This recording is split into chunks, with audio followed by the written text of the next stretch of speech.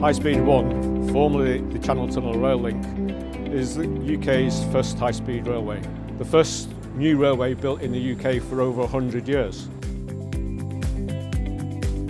We opened in 2007, following a construction period which started back in 1998, when the then Deputy Prime Minister, John Prescott, with his silver spade, dug the first sod on the banks of the River Medway. High Speed 1 is really two major engineering projects.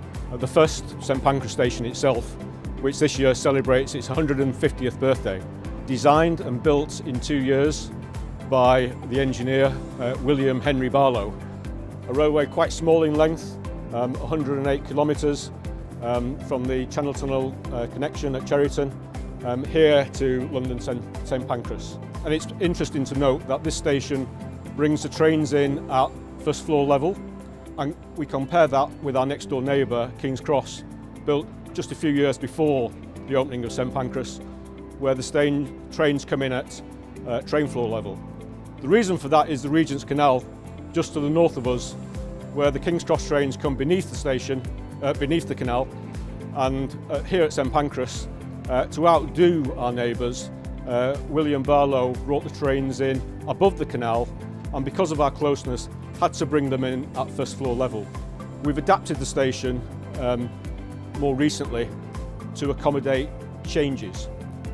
So everything you see today is as near as we can make it to the original, from the colour of the paint to the masonry work. The refurbishments involved bringing new slate for the roof from the quarries of Wales, new clay bricks from the quarries and brickworks in the Midlands.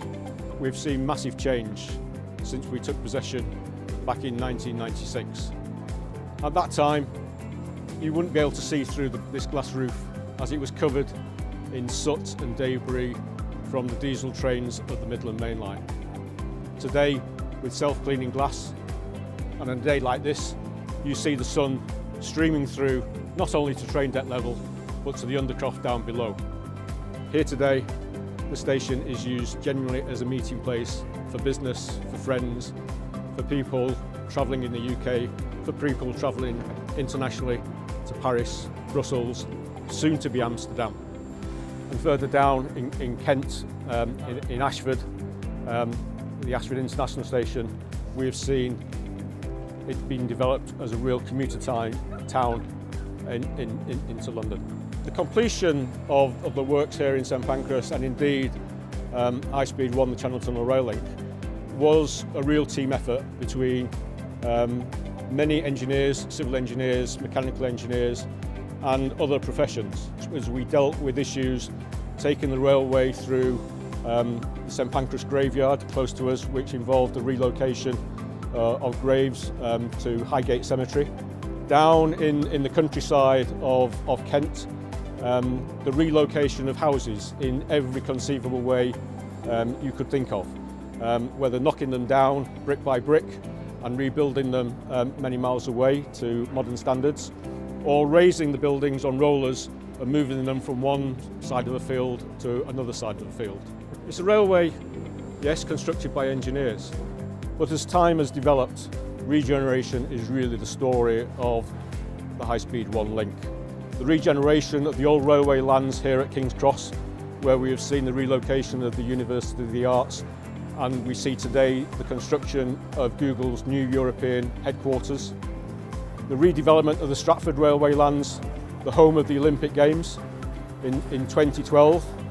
And those of us who have been associated with High Speed 1 and the Channel Tunnel Rail Link throughout its history are really proud that we believe we brought the Games to London in 2012.